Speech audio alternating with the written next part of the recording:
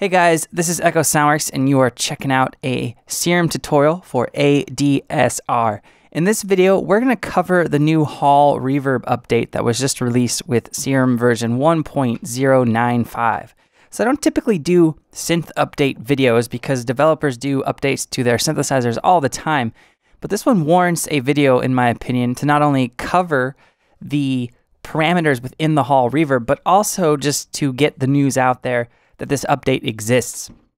So like I said, you need version 1.095. You can download it for free in your X for Records download page on your user account. So with this update, Steve Duda, in my opinion, addressed one of the weakest components of Serum, and that was the reverb. It was just difficult to get a good, rich, deep musical sound from the plate reverb. Not so with the Hall Reverb algorithm inside of Serum. So we're going to look at it and talk about the controls now. So I actually have, I'm going to do a quick A/B. I have the initialized preset in Serum loaded up, just a saw wave. I have the reverb plugin set to Hall. And I'm going to turn the mix off, so here's the sound. Right, makes sense. Now I have Valhalla Vintage Verb, and I loaded up a Concert Hall preset. And I changed a couple of the parameters, but the mix is at 100%. The shape and all that, all the diffusions, that was where the preset was at. Same with some of the high frequencies, high shelf, because that's how it's emulating a concert hall mode, I guess. But what we're gonna do is we're gonna compare how these sound, because the Valhalla reverbs, in my opinion, are some of the best reverbs money can buy, and for $50, it's a no-brainer to get a few of them. So we have the Valhalla Vintage Verb, and I have that on right now. I'm gonna play something.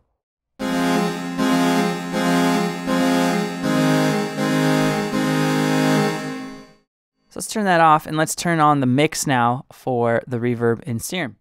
I'll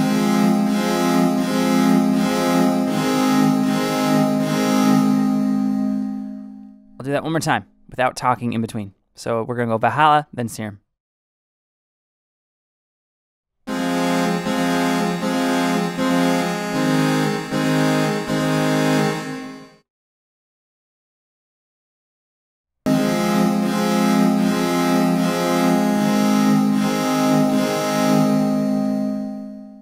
All right, so as you can hear, they're a little bit different sounding, but the quality is in the same ballpark, which to me is amazing.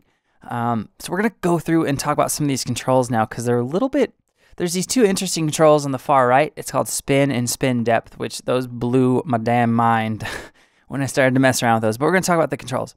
So you have size. The size works in a percentage. It's emulating a hall. So if you think of like a concert hall, the larger the size, the bigger the physical space.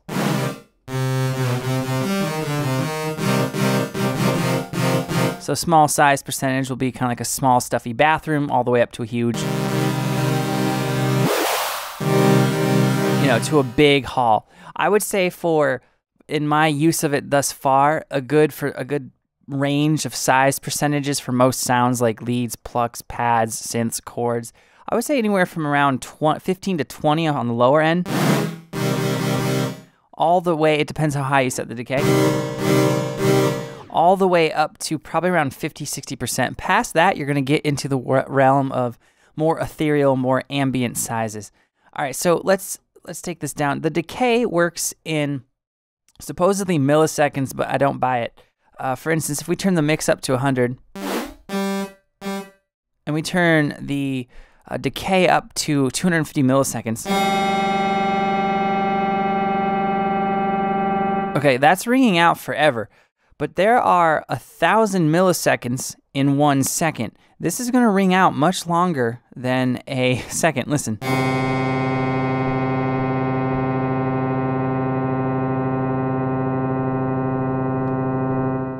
So if I turn it to about 21 milliseconds, I mean that's getting closer to 50 milliseconds is closer to a second. It's a little bit longer. So I don't know how it's working in milliseconds.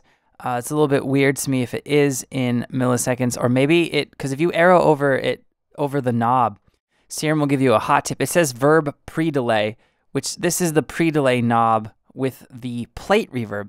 So the controls from the plate to the Hall are different, hence why I'm going over them. So we have size and decay instead of size and pre-delay. So that, I don't know if that's sorted out yet with the update. I don't know if they're going to address that with a future release. Now next we have low cut and high cut, which works in percentages. So this will take out the low frequencies from the reverb, and the high cut will take out the highs. Okay, very useful if you're trying to put some reverb on a lead and you don't want the low frequencies to be reverberated. You can then, boost the low cut percentage, or vice versa if you're doing a bass, you want a little bit of space on it. All right, next we're gonna get to the spin controls. These are really cool. For instance, if I crank these two up and I have the mix up at about 50%, this is gonna sound like a unison super saw sound.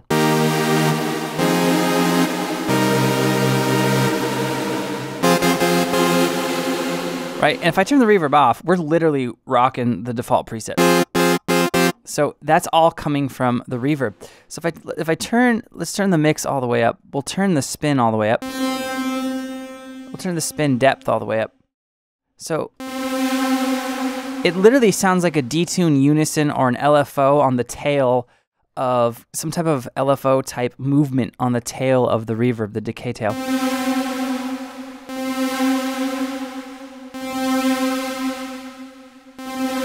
It gets faster as you go up higher. It gets a little bit more prominent.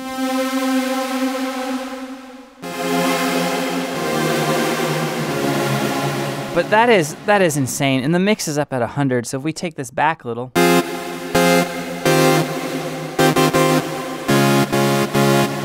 it's kind of like a super saw reverb tail, which is incredible for anything lead, bass, plucks. This is going to sound great, and we'll throw it on some presets here in a second. And then you get the mix control, which goes from 0 to 100%, and this is blending the reverb signal into the dry signal. So speaking of looking at some presets, let's look at it with this sound. So I'm going to turn on the reverb, make sure I'm on Hall, and let's play this real quick.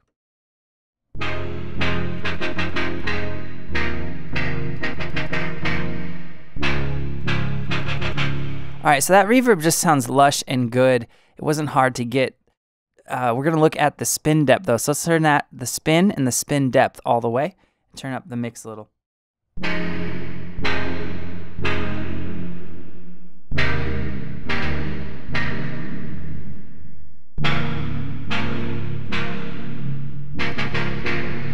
So it's a cool sounding effect. The spin and the spin depth is gonna be great for future bass stuff.